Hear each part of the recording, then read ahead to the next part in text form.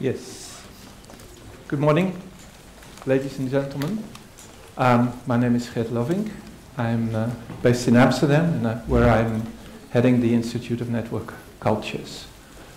Diesen Vortrag war ursprünglich auf Deutsch geplant. Es gab ein bisschen Verwirrung darüber, in welche Sprache es stattfinden sollte. Aber die Organisation hat mir gesagt, ich soll das doch lieber auf Englisch machen. Also, wenn es euch nicht stört. Ich finde es schade, aber okay. Egal. So we do this talk in English, and because approximately 25% of the current visitors are non-German speakers. So, okay, I would like to welcome everyone here. I'm going to lead you through some of the recent projects of our Institute of Network Cultures before I come to today's topic.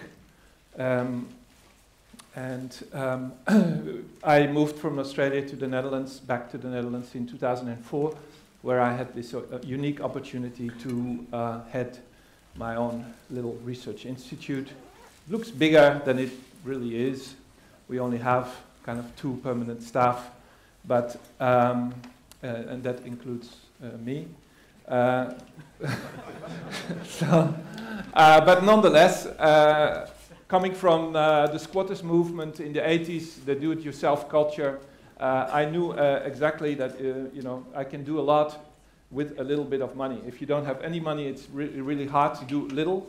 But if you have little money, you can do an awful lot with it.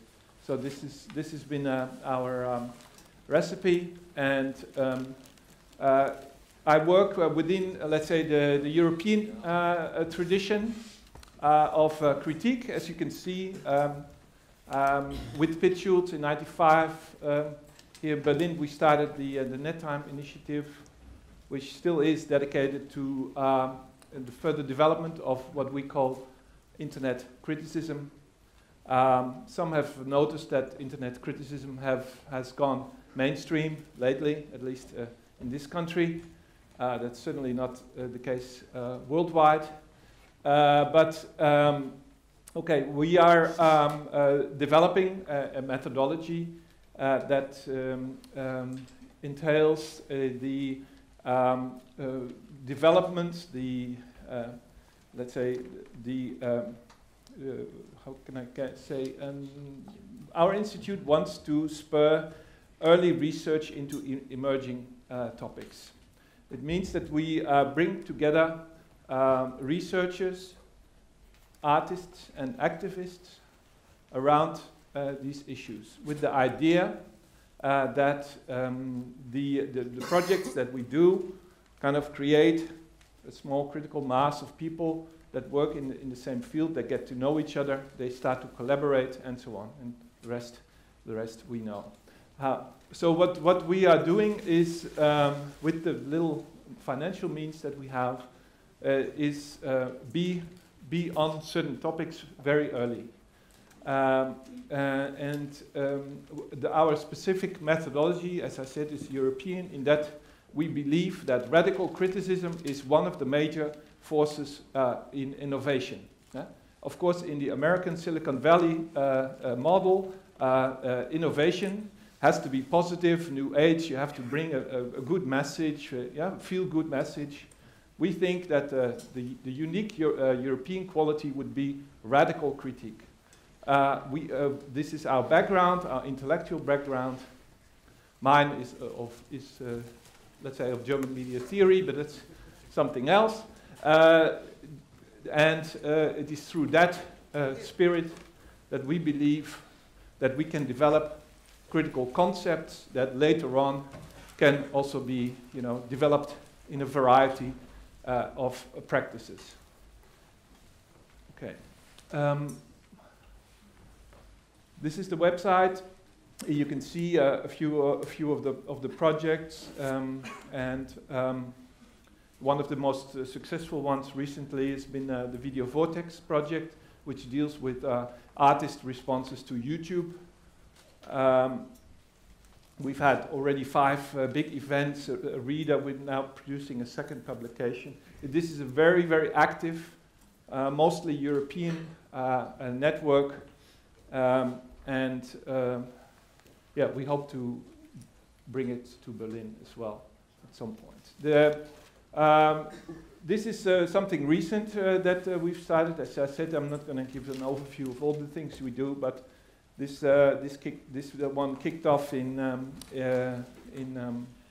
November, but it goes back to events in Maastricht, organized by Florian Kramer, and in Vienna, organized by Felix Stalder and Konrad Becker. This is kind of a loose European network of people that try to deal with the search engine and search from, let's say, an arts and humanities perspective. So it's not purely technical. Of course, it is a technical topic. But what we start to do is bring together people who work in this field from a critical perspective. Now that's quite important because, if you know, it's quite difficult to critique Google.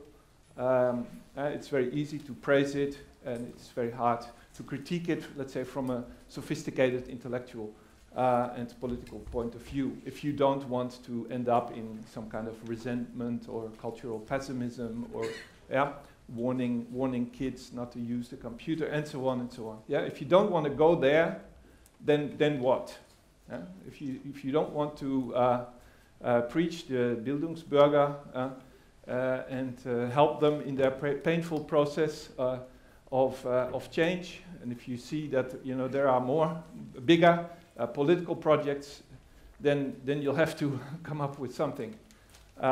It's one thing to propose a nationalization of Google or a straight-out ban, but I think this is better. This is something that we could better deal with within a European perspective, and do that in Brussels.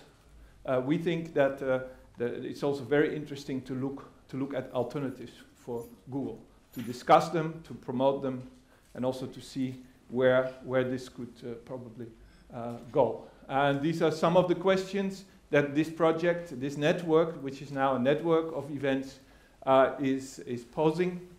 We are looking at alternative browsers. We are looking at next generation search engines.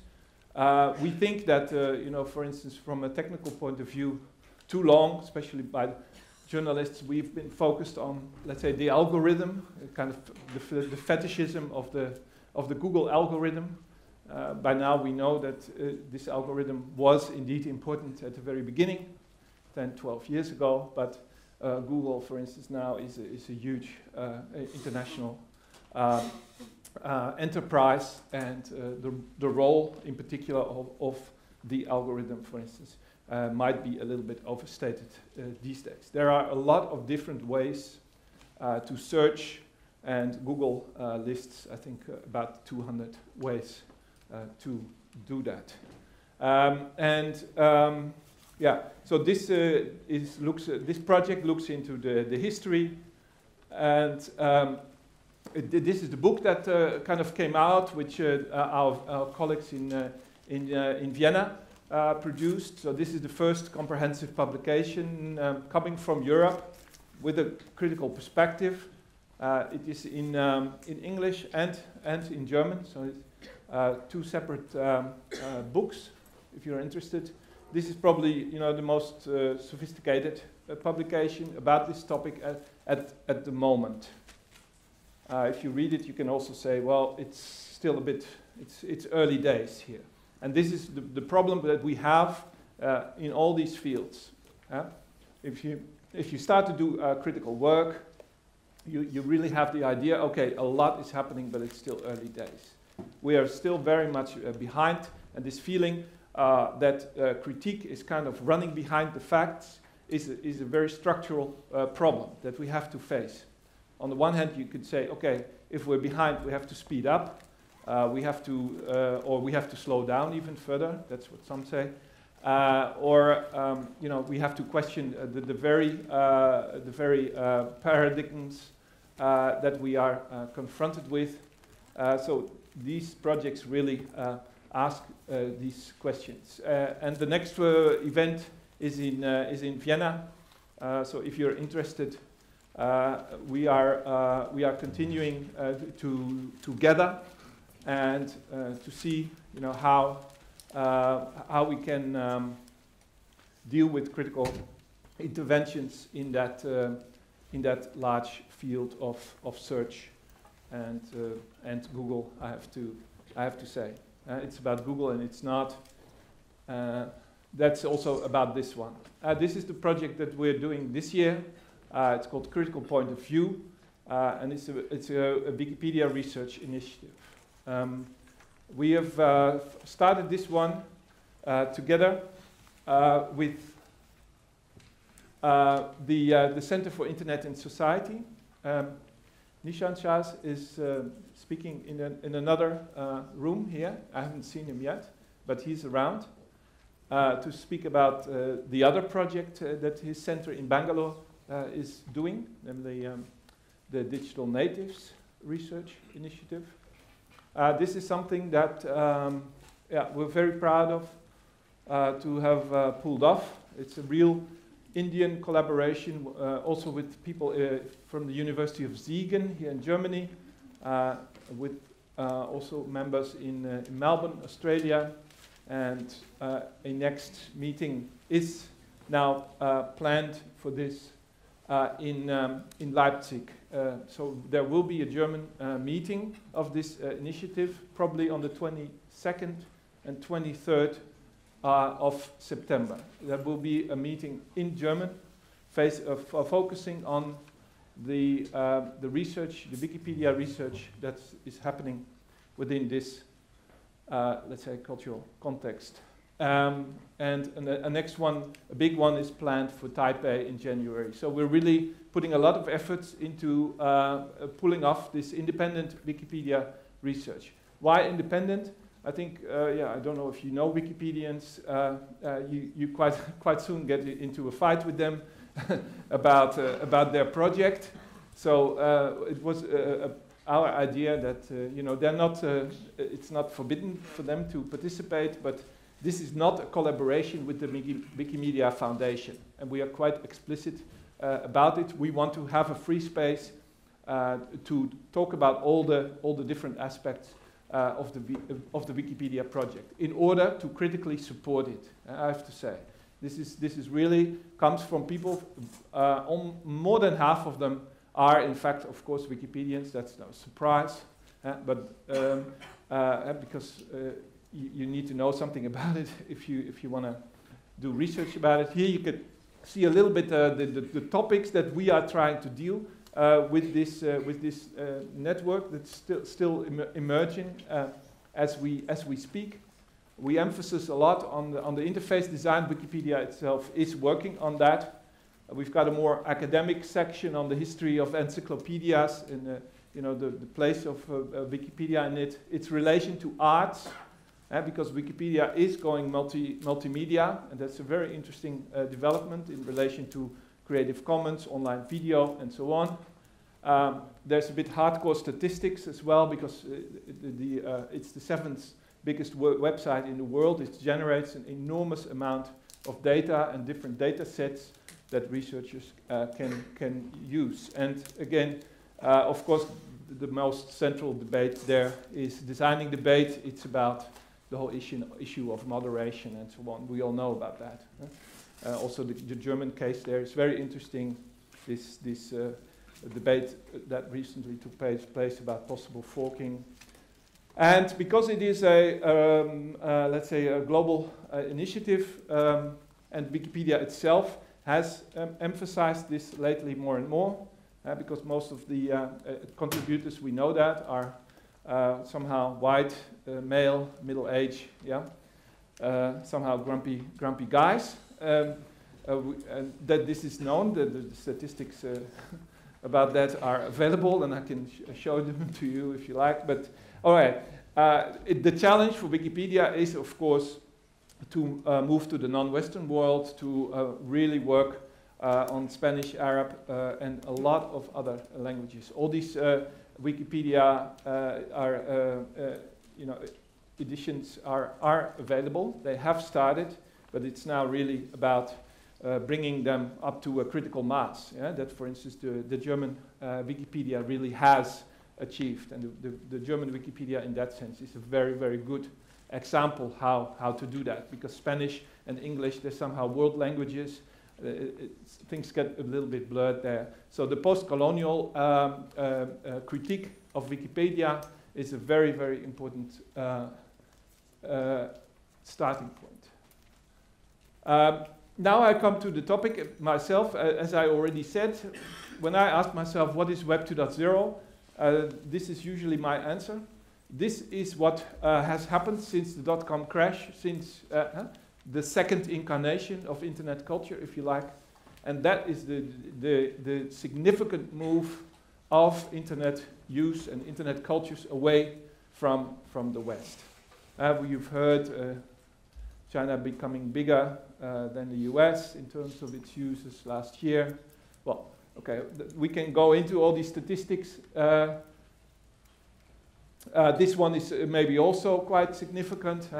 English still is the number one language, but between 1 and 2 years that will be no longer the case.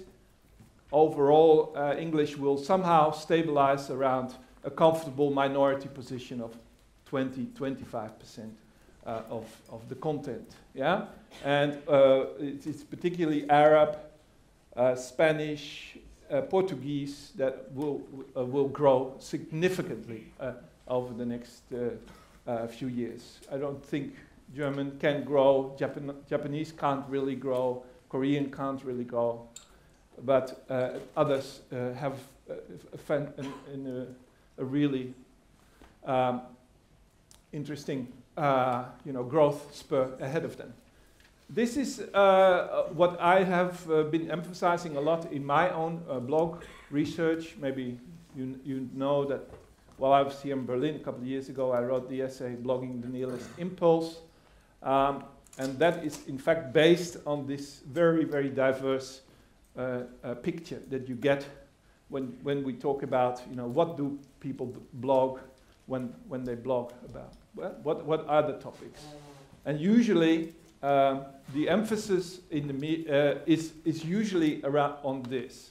And so when we're talking about bloggers, and that's particularly the case in Germany, and I think that's very unfortunate, it is always about how do bloggers relate to so-called old media, Holzmedien, und so weiter. Yeah?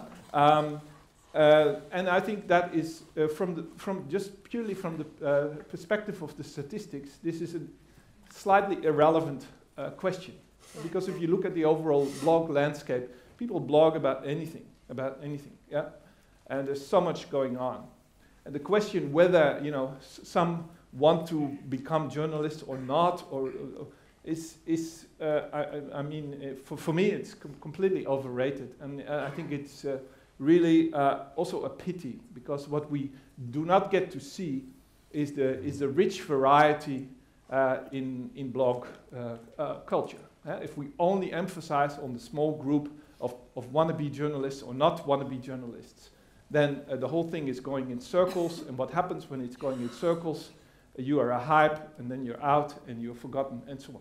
We know all these cycles, and I think we can learn from that. Yeah, all right. What has happened over the last few years is this this kind of obsession, almost, with the quantities. There is this whole feeling that we are overwhelmed, and in the academic, let's say, circles, we would call this the quantitative turn. The internet has gone from, let's say, a pioneering culture, a subculture, cyberculture, towards a mainstream that is not, that is maybe not so different from society, but is maybe quite different from the media landscape that we have known over the past few decades. What we are particularly dealing with is this issue of why is this so hard? Okay, well here you can see other statistics. It just doesn't stop. 5 million tweets a day. How many? 900,000 new articles that bloggers post, and so on. Yeah, and here again there are more issues.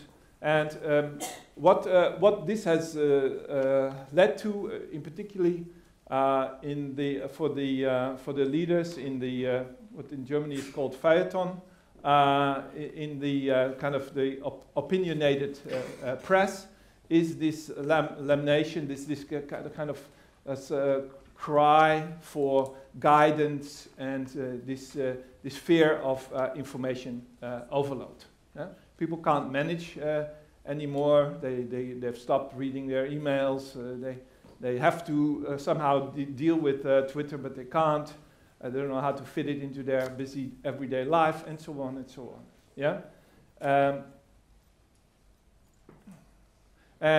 We have been dealing with this issue already for a while in our institute, and in 2006 we started this initiative. It's called My Creativity, and it deals with the issue that here, especially here in Berlin, of course, has been discussed widely, and that's the whole issue of how do you manage it all? How do you make a living? How do you divide your time? All these questions that you might consider as private or personal, but we know very well that they are completely defined by the rules in society. For many professions, to deal with the internet is becoming inevitable. Lately, I've noticed, for instance, in the Netherlands, that because of the rise in unemployment, all the architecture firms have now suddenly woken up. So all the architects, they've fired about 20% of their workforce, and they've discovered that they now have to deal with Web 2.0.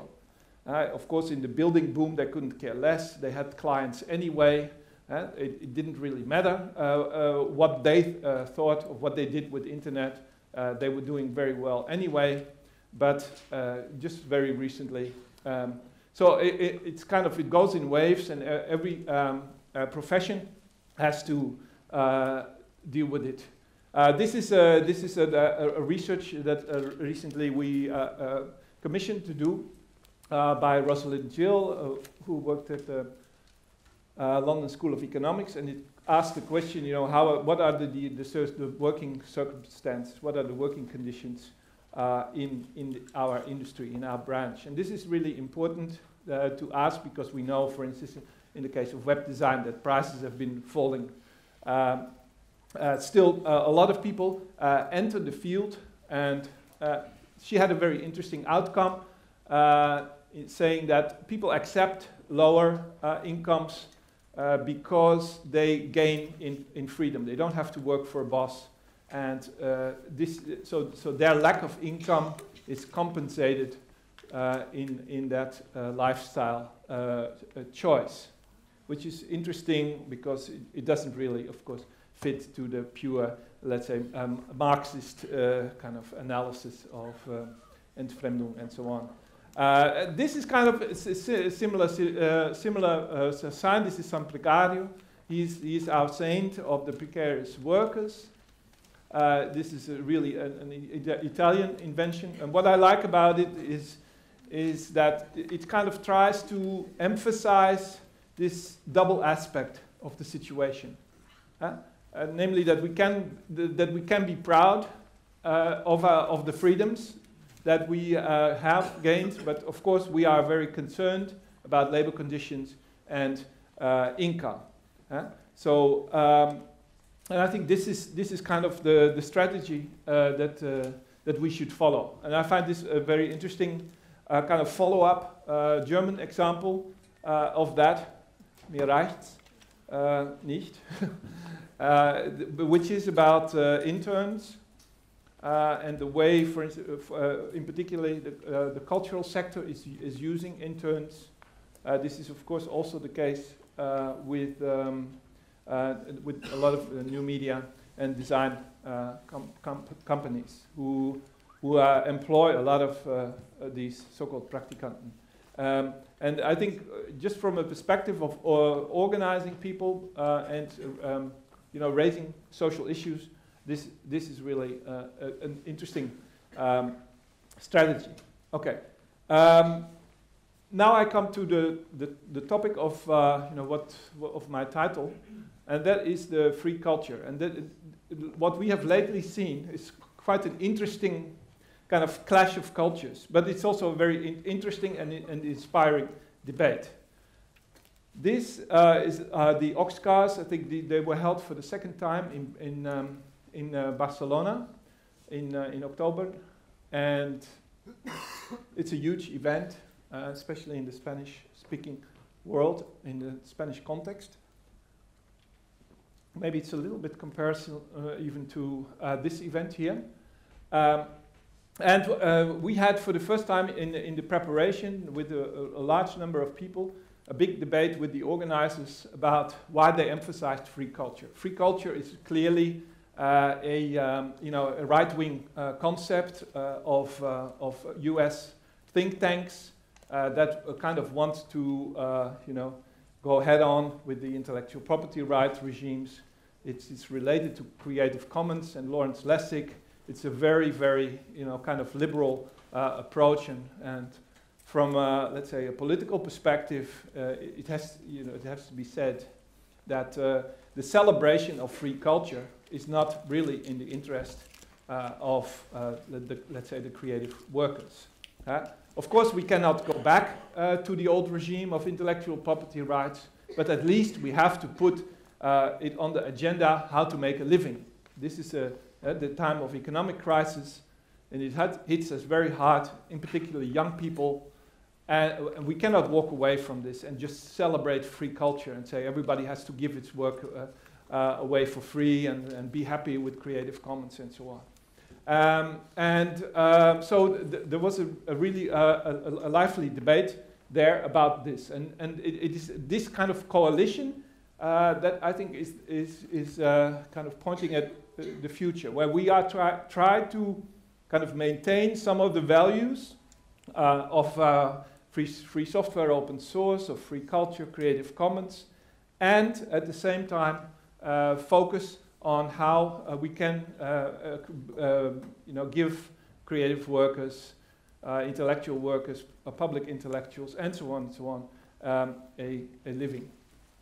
This is the charter that was produced at the event in Barcelona. It's a very interesting document because you can see that the people who have made this are clearly starting to have doubts internally and have a lot of debates about this issue. How to reconcile these two different, let's say, demands. Of course, Ökonux in the German context has worked on this for a long time, and their emphasis on peer-to-peer production. So that is something somehow a thread that we should also kind of insert in this debate. But this is kind of, in my opinion, where we are at the moment. Yes, we need to defend free culture, but we also need to put the economic things, our economic demands on the agenda. Well, this is of course Pirate Bay. As you can see, you can download for free here the book Free by Chris Anderson. He's a very Hippocratic person. He is the editor-in-chief of Wired magazine. He has always refused to put his book online for free. Many people have done it for him. But this kind of points at the kind of the internal hypocrisy of the Silicon Valley agenda. Free is always free of others. It's other people's content that needs to be free, not my content. Yeah, so I thought this was funny. The book is now, I think it's 2 years old, but still, I think it kind of incorporates the dominant, let's say, internet ideology. So it was available for free. It was at the time as an audio version. Yeah, audio book, I know, but I'm talking about the book itself. So, and I know that he made it available, but then also it disappeared again. So, yeah. Now I want to go through, let's say, 4, let's say, internet critics that I'm kind of looking at, or that I want to relate to, or think that are interesting. This is really certainly the most prominent one for me, at least. Nicholas Carr used to be editor-in-chief of the Harvard Business Review in the 90s, and then became an independent writer. And his latest book, which is going to be out in a few months, is called What the Internet is Doing to Our Brains, The Shallows. This is his blog, and he's probably the most fierce kind of critic of the free, of Wikipedia, of the economic model that underpins Google. Yeah, I can highly recommend you to kind of look at his work and follow it. He became, let's say, particularly famous in July 2008 when the Atlantic Monthly published this article.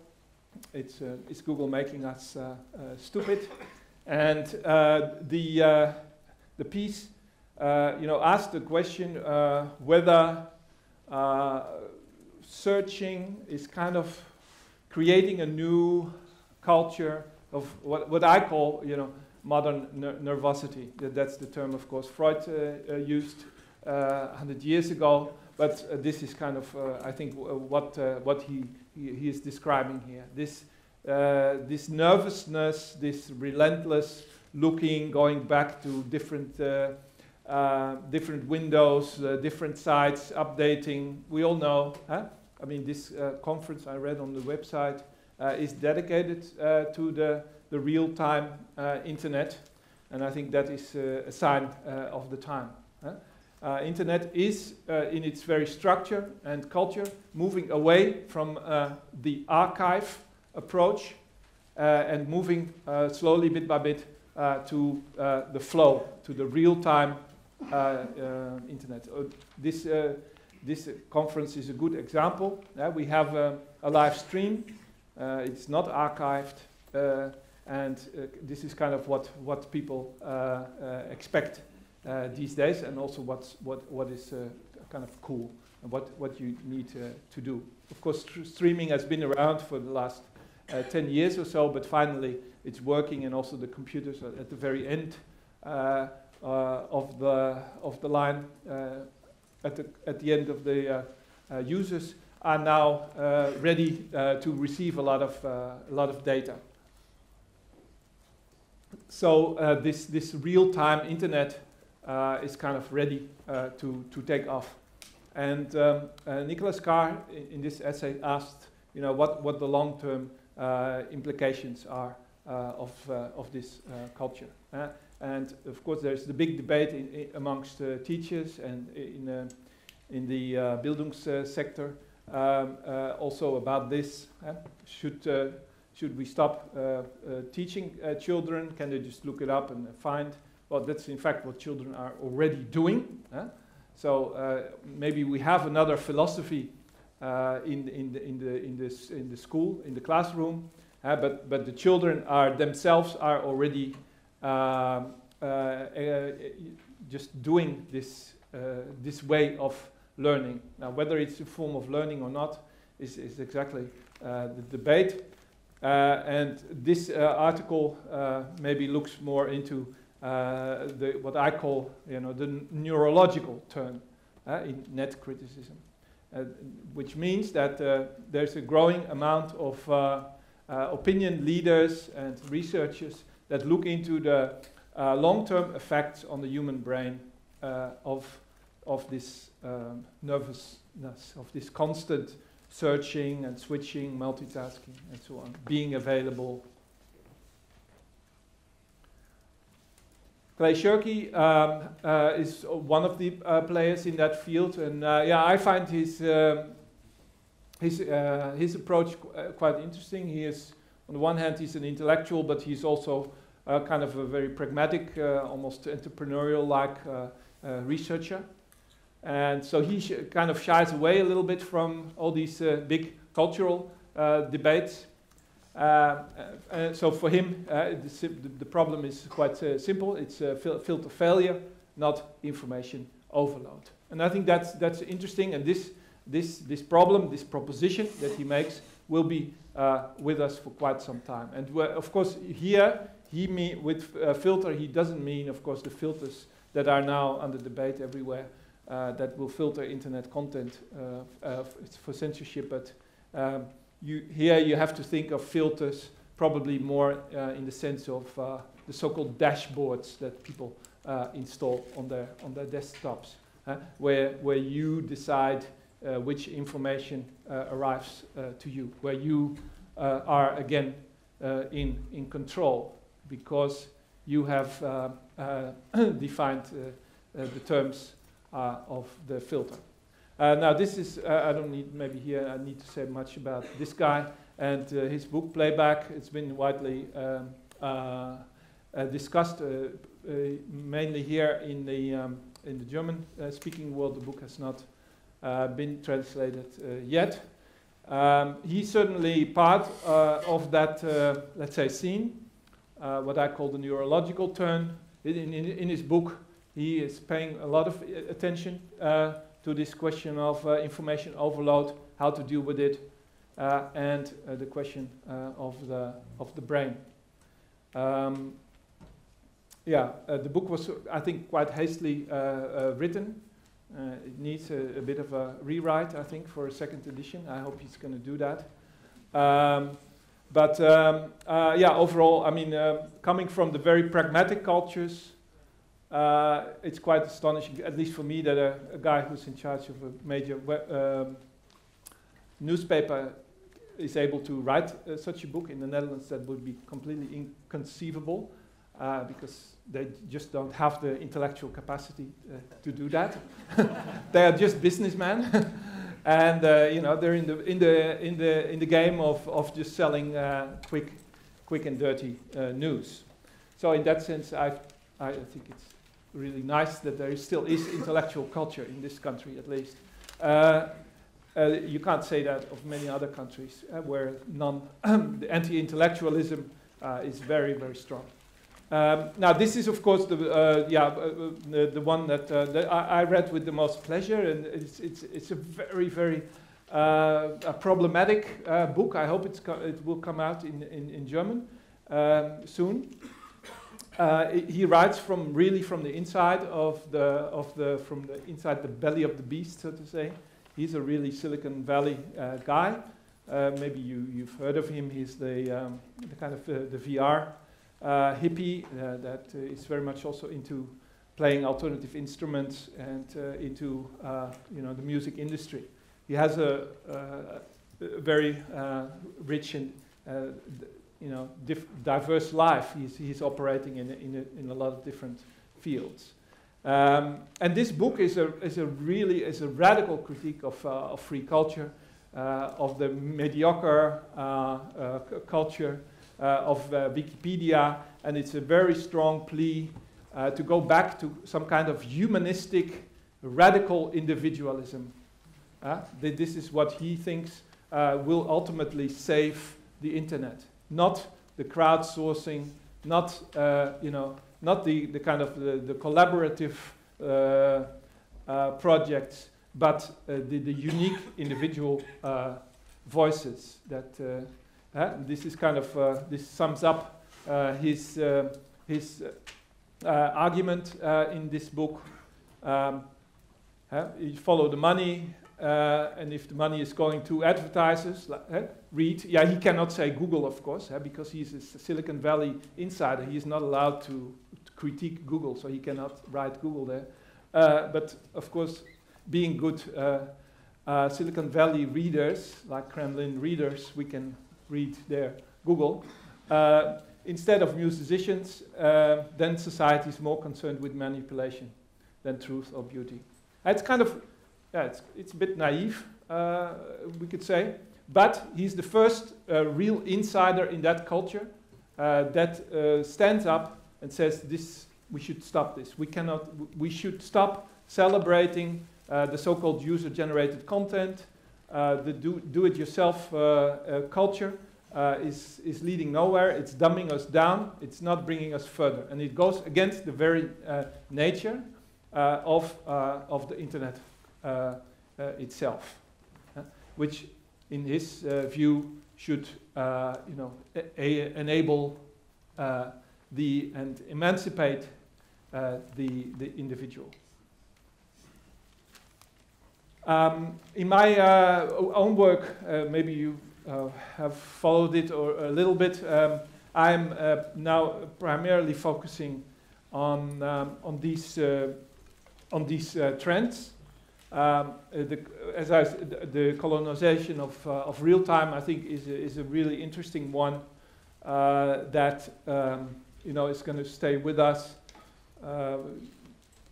Maybe you think of Twitter or Google Wave, Buzz, but also, of course, the fact that people carry the internet with them everywhere they go on their Blackberries, iPhones, and so on.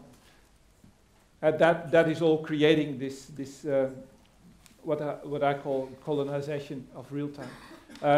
A summary of this you can read in the on the website called Eurozine, where I've recently posted an essay on these issues, and I'm currently writing a book about these issues, and I hope to finish it later on this year.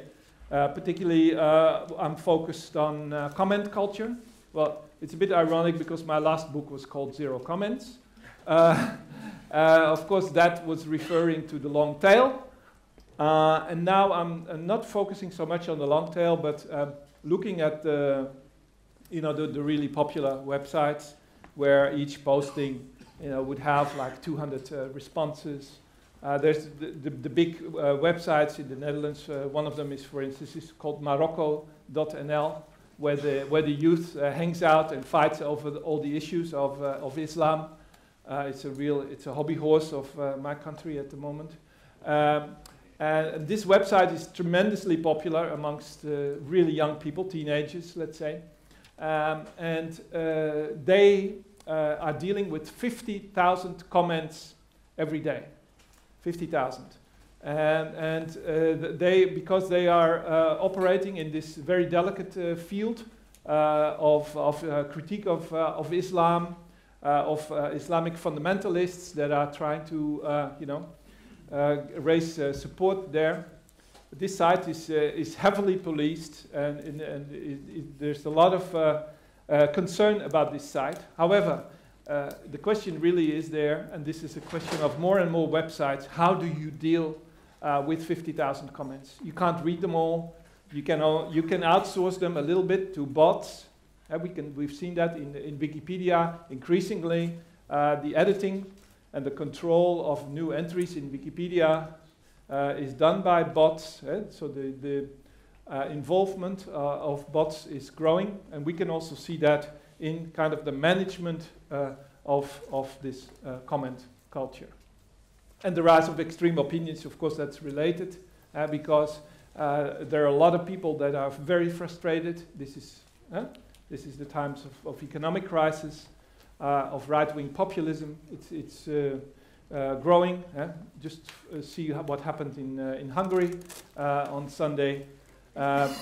This is now going hand in hand with internet being the mainstream voice, and the wooden press no longer really catching up. This is kind of the new cultural battleground. And it's related to what I call the emergence of national webs.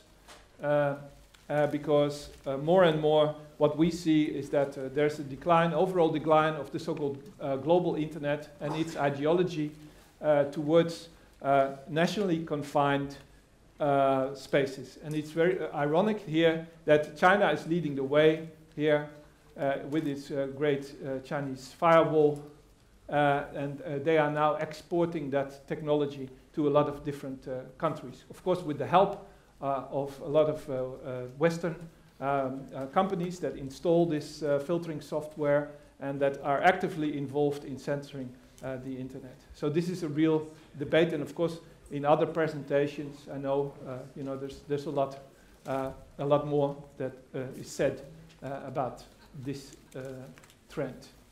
I would like to close here with saying that we, with a coalition of people in Amsterdam, are putting together a big event on the economy of open content. It's a follow-up of an earlier event that the Bali organized in April 2008, which was called Economies of the Commons. And we will, at this event, particularly look at the question, again, what I've raised here, the critique of the free, but also the question of, how can artists make a living in this space? How are we going to deal with cultural heritage and a lot of issues that border, let's say, the political issues, culture, legal issues, and the economy. And we think that it's really time that we come together and have a lot of brainstorms and open sessions. How we can proceed with this. Okay, thank you very much.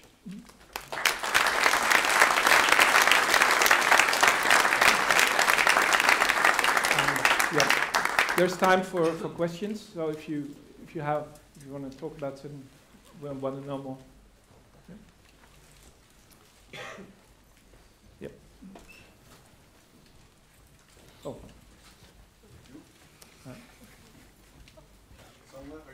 Some questions? Yeah, please.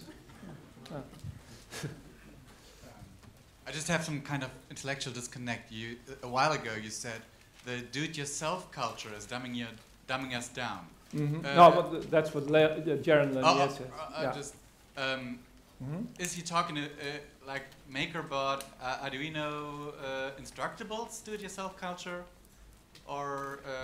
No, his main example is Wikipedia, but the other example that he is using in his book is not so much related to the internet, but to the spreading of digital technologies in the music industries. And what he's saying is that he sees a direct connection between the rise of, let's say, music editing software, digital production, digital distribution, and the decline of what he calls pop music.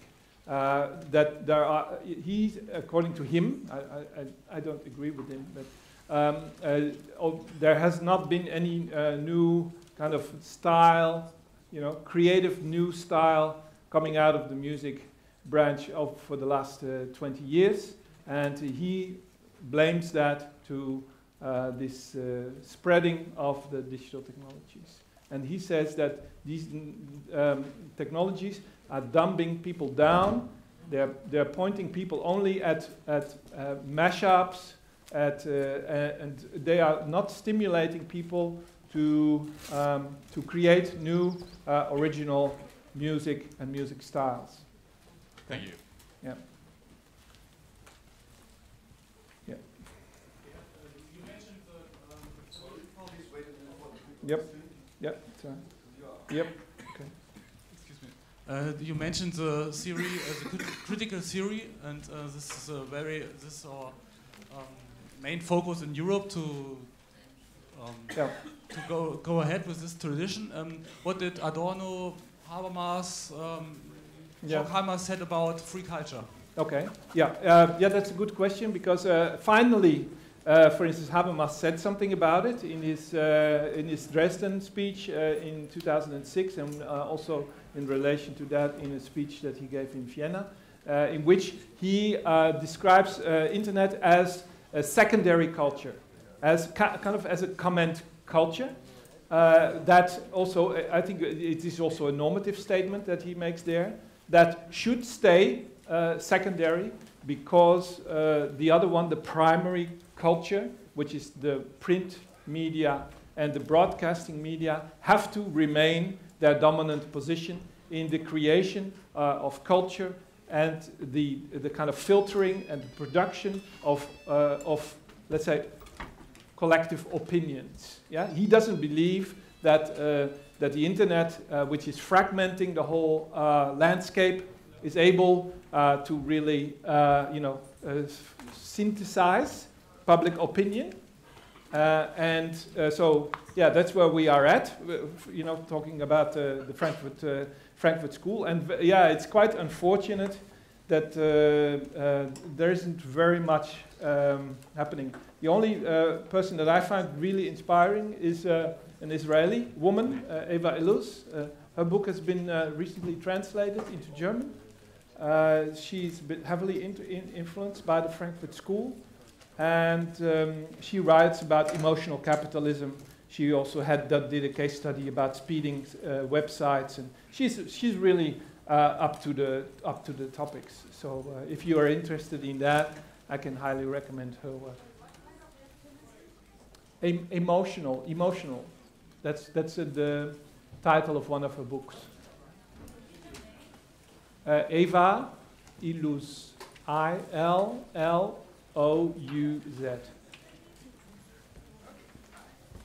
Okay. Yep. I would like to share a question. You said Google is making us stupid. I don't think that Web 2.0 is making us stupid, but I think something else. We are very active on Web 2.0 and social media, and we think we are busy doing things. But I think we see everything very behind the pink glasses. So everything is fine. We are active. What is your opinion about that? Well, I think it's Google making us stupid is really looking at it from a perspective of mainstream of culture, of elite culture, of academia, and of, let's say, the prime sides, Western sides of knowledge production. And we could say that, yes, indeed, I think these tools work against, for instance, the very principle of reflection. If there is, this is the Paul Virilio argument, if there is no interval, if there is no time to think, and if we have to think real time, well, you can't think real time. That's not possible. Yeah? Thinking requires time. Yeah? For instance. Now, these are kind of the kind of cultural critiques happening. If you look at it from a perspective, and I'm going to talk about that tomorrow in the Kalkscheune at 10:30, I'll give a second talk. I'm looking at this from an activist perspective, where these things are more like tools, or where Web 2.0 can become a tool. If we master the tool, I don't think we have yet mastered these tools very well. At the moment, these are very dumb, in my view, mostly US American kind of corporate platforms or environments. They have yet to be developed in tools. And once they will become tools, we can get more of a grip on them, speaking from the perspective of artists, activists, and so on. But now I'm summarizing tomorrow's talk, but okay, please come if you want to hear more about that. One more question, because we've got only... We have one more question. All right. I think we have to leave it there. Okay, thank you very much, and hopefully I'll see you tomorrow at 10:30. Thank you.